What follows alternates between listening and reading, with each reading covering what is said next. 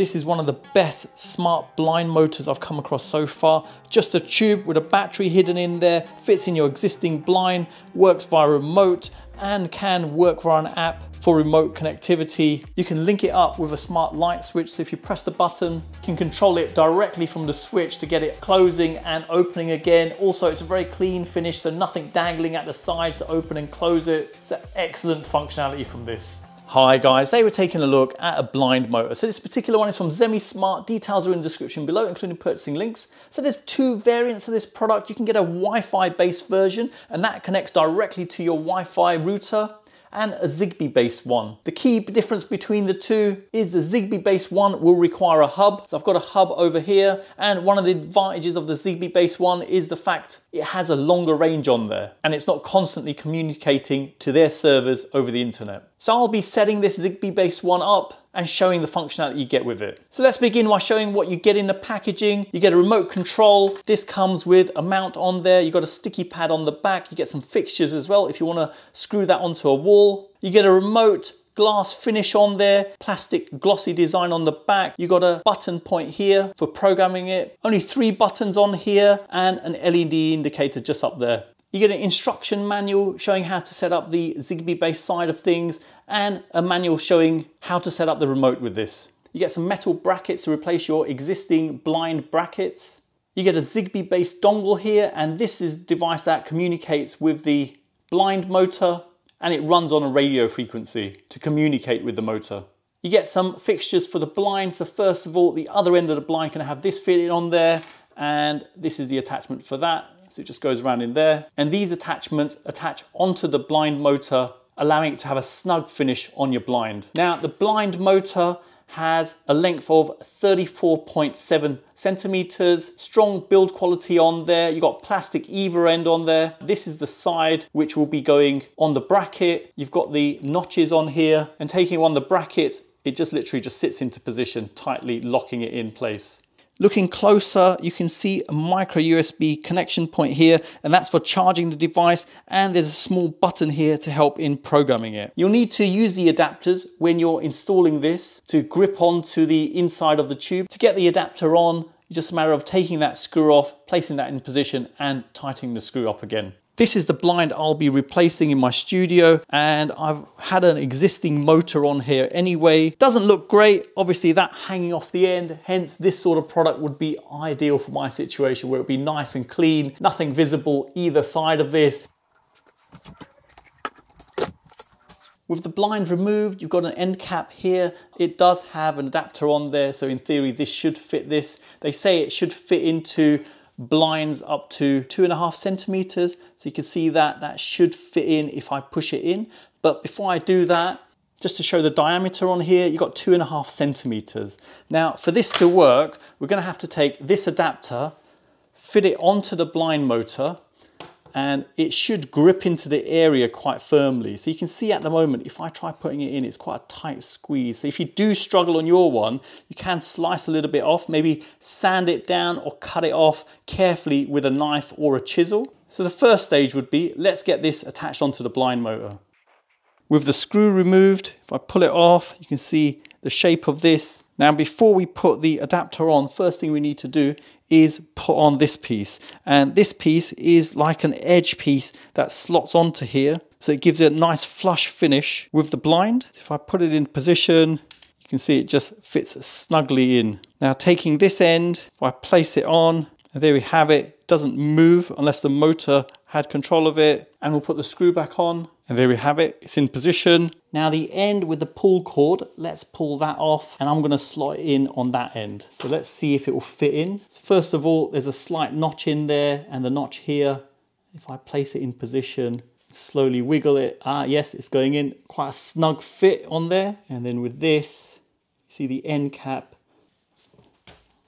and there we have it. That's gone in. So really pleased. Other ends in, I just used my pliers and just gently tapped it in and just went in. A little bit of plastic on the edges came off the fixture, but it's gone in really well. I've installed the blind, and nice and clean as you can see. Coming over to the side where the motor is, A little tip for you as you're installing it, sort of decide what angle to put it at. I think it's best just to have it pointing straight down so you can plug a cable in to charge it up directly. And you've got the configuration pinpoint just over here too. Let's make a start at setting this up. So coming over to my Android phone, going into the Play Store, the app we're after is Smart Life. The other one you could use is Tuya. Both are identical in functionality. I'm using Smart Life throughout my home, so we're going to use that one. If you haven't got it installed, obviously install it, register an account, and then if I open it up, this is what you're initially presented with. You can see I've got a number of devices in my home, and now if I go over to the location where my Zigbee hub is, going in there, you can see the other Zigbee devices I have. Now to get this device added in, if I go to add sub device, and it's indicating that the device has to be in a blinking mode. So if I take the dongle that comes with it, plug it in, and now if I hold on to the button here just for a moment, there you go, it's blinking rapidly now. So next, if I click LED already blink, give it a moment, there you go, it's found it. We'll add it in the studio room and done to that. Now coming out of this, going to all devices, that's how the device is shown, and going in there, that's the interface you have on there. So now we need to pair up the blind with the app. Coming over to my blind now, as I've mentioned already, there's a programming point over here. So if I hold on to that for 3 seconds, it should move. There you go. And now on the app, if I hold on to this, there you go, as simple as that to pair up with the app. Let's test out the motor. So if I push up button, it comes down. And if I press the down button, it goes up. So working the wrong way around. First thing we need to do then is click more, and motor direction, let's change to forward, confirm to that, back again, let's test it out now. Pressing down. It's good, that works. And pressing up. That's working correctly as well. So let me pause it. Now let's set upper and lower limits on here. So if I go to more, limit set, upper limit setting, and let's take it to the top limit first of all. So we press the up button. Get it into position. And now let's press upper limit setting. Okay, that's perfect. Confirm to that. Coming back, go to lower limit setting. Let's go all the way down. And I've paused at the lower limit. So let's click lower limit setting. That's set, confirm to that. And now if I come back and just click up, pause it, and then go down. Perfect, the lower limit's set. Let's let it go all the way to the top. There you go, perfect. Let's get the remote added. So in the app, you click more, add remoter, and then you just hold on to the up button. There you go, that's paired up now. So if I now click down, it'll open that way, and click the up.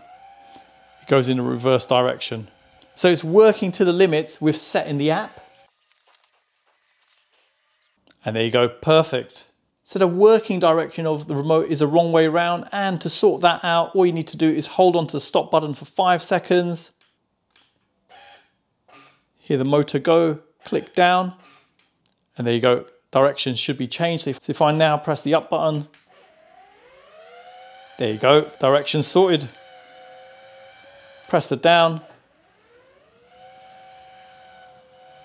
Excellent, working correctly now. The blind motor can be used just with the remote if you wanted to. You don't have to install the app. There are instructions on doing this. Obviously, if you did go with that option, you are limited with what you can do with it. Obviously, you're only controlling everything via the remote. Now, by using the app, obviously you've got additional functionality and smart functionality to go along with it. So I'll be using it mostly via the app. But in summary, if you wanted to go with this, there's instructions on this, and it's as simple as just literally pressing the pin at the back, getting it into position, and then pressing the pin again, and it will save the position for you. So what that will mean, if I pressed it once, if you set a limit on there, it will just go down to the position and stop. If you had an additional limit on there, it will go to that following limit, and so on. And you can do this up to 6 different limits. So it's good to know it can work standalone. Let me show you around the functionality you have with the app. Now, with the device added in, this is what you see, and there's some shortcut options on here as well. Coming in here, you can see mode, and you've got morning mode and night mode. And I've been told this works in conjunction with a light sensor, but with a blind motor by itself, it does nothing. Next one along, you've got motor direction, quick way of flipping that around. Then you've got motor working mode. Continuous is when you pick a direction and it will continually keep moving. Intermittently is when you press the direction, it will just go down in one stage. I'll show that in a second. And then finally, you've got add remoter, and this allows you to add a remote. Now, you don't really need all this there. I guess they've put it in just for the sake of it. Going back, you've got a power button here, pressing that. Don't see any sort of action happening from there, just a subtle movement from the blind. Doesn't do anything more than that. Going into it, coming into settings, standard sort of functionality you have on all the other devices. So in summary, you can rename the device, change what room it's in, confirms what third-party controls it's compatible with. You can group devices together and share with other people, together with removing it as well. Back from here and looking here, you can see morning mode and dropping that down. As I mentioned before, this option does nothing. Back from here, now with the picture of the window you have here, you've got a drag down option. So this in theory should let you pull it down to a certain point, release and take it down to that level. So if I had it on 80%, for instance, you see it's flipped over to 100%. So it doesn't do partial amounts on here. So if I dragged it down again and again, it's 0 or 100. Now, not a major thing. It'd be nice if you could do this, but if I press down, press pause, you can pause it at any stage. So it is possible to go partial, but just not via dragging it on the side. Now, if you did press up or down, it will just reach the limit and then stop automatically because we've set the limits on here. Going over to more, motor direction you've seen, motor working mode. So if I move over to intermittently, confirm that, go back and press the button, just goes down a small step. Let me hold on to it. Nothing happens with that. It's just single presses it goes down with. So not really that usable. Maybe it's a use case for some people, but I'm going to flip back to continuous. Add remoter, you've seen that one already. Schedule, so this allows you to set a schedule for this so you can have a timer for it automatically opening and closing. Add to that, set any time you want, and then your repeat action is what days you want it to happen. You can set a note with this. You can get a notification too when it happens, and control-wise, you've only got two options here, open and close. So there's no option to open it partially on this as well. So for instance, say midday you wanted it to close 50%. Not possible via this. Back from here, back again, and set limit, which you've already seen. So that's all the functionality you get in this. So next, if we drop this down, turn off my Wi-Fi, just to show, if I press the arrow, there you go, works remotely. So you could be away from home and control your blinds. Now coming back from there, going into smart, if I went to tap to run, created a new item, and we select the device, and these are the options you have available on here. So for example, open, stop, close, continue. So that's just performing those actions. Curtain position setting. So this is interesting. So you could set an automation that you press a button and it will close 50%. So let me do that now. Save to that. I'll show the other items as well. So mode, you've got morning mode, night mode, motor direction, you can change from here. Border, so they're to do with the limits. Motor working mode, you can change that here, and you can get it to add a remote. Okay, so if we do next to this, just save it. And now if I press this, okay, so that's interesting to see. So even when you set the positioning through the smart functionality, it doesn't work. One of the cool features about these smart blinds is that you can get it working in conjunction with other products. So I've got my no neutral Zigbee based light switch over here. This button controls the lights in the room, and I can program the other one to do any other action I want. So I've programmed this one to control the blinds. Now coming over to the app, you can see in smart automation, I've got two automation rules here, and the closed studio blind, it's as simple as just doing this. When it's on, the curtain position setting is 0, and on the other one, when it's off, curtain position setting is 100%. So now if I press the button, There you go. How cool is that? Controlling your blinds via the light switch. So much more of a cleaner setup. You can see there's nothing on the wall as well. Obviously I've got to fill in those holes, but not a big deal to do. But it's just cleaned up things. I didn't really like the chain hanging off the wall anyway. So nice to be able to do that. Let's press it again just to show the other side. And there you go, closes off. Really cool bit of functionality. And again, if you had an issue with this and your smart tech was down, obviously you couldn't get cloud connectivity, you can just use the remote to open or close it. So there is a backup there, which is the main thing. Voice control is available on both the Amazon and Google products. Now, let's look at the Google side of things first. So going into the Home app, the service you're after is Smart Life, which I've got there. And if I scroll down, and there we have it, Studio Blind, going in there, there's no functionality available. So the only thing you can do is really voice control. So if I now say, open Studio Blind. Sure, opening the Studio Blind. Close Studio Blind. Sure, closing the Studio Blind. There we have it, works well. Let me show on the Amazon side of things, similar thing with this as well. You add in the skill called Smart Life. Devices here, Studio Blind. Same thing again, you've got no functionality in there. By default, it works slightly differently. So if I say, turn on Studio Blind. Okay. Turn off Studio Blind. Okay. Doesn't work with the open and close options, but it does work with the on and off options. The height of the blind, open or close, is 195 centimeters. So the speed of opening and closing will be the same on this. So let's time how long it takes.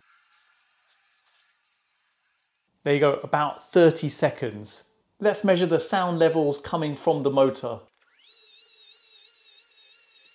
So in the 50s, I'd say about 54 decibels. If you're wondering if the device can be added via the Amazon Zigbee hub, which I have over here, I have tried adding it in and it appears as a plug for some reason, which is really strange. You can see it here and it's saying there's a problem, server's unresponsive, but no real functionality behind it. If I go into settings, that's what you see there. And if you're wondering if you can add a device in on the Philips Hue bridge, you can't. I've tried it and it doesn't pick anything up. Strangely enough, the light does stop flashing, but there's no item there. So in summary, really impressed with this smart blind from Zemismart. Functionality is great on here, easy to set up and configure. You've got the backup of the remote control on this as well, so you don't have to use it with the app. You could use it just with the remote by itself, but it's nice to have the smart functionality so you can remotely control it, set timers on there, have it work in conjunction with other tech. It's an excellent functionality from this. A lot of positives on this, as I've mentioned. Negatives wise, I was a bit disappointed that it didn't have the ability to pull down the blind in the app and have it going to a certain percentage, but you can open it up and hit the pause button. So you're not limited in any way with this. So there you go, I hope it's helped anyone thinking of purchasing this. Details are in the description below, including purchasing links. Hang around for the end cards, there'll be more smart tech videos. Drop me a like as it really does help the channel out. Thanks for viewing and see you in the next one.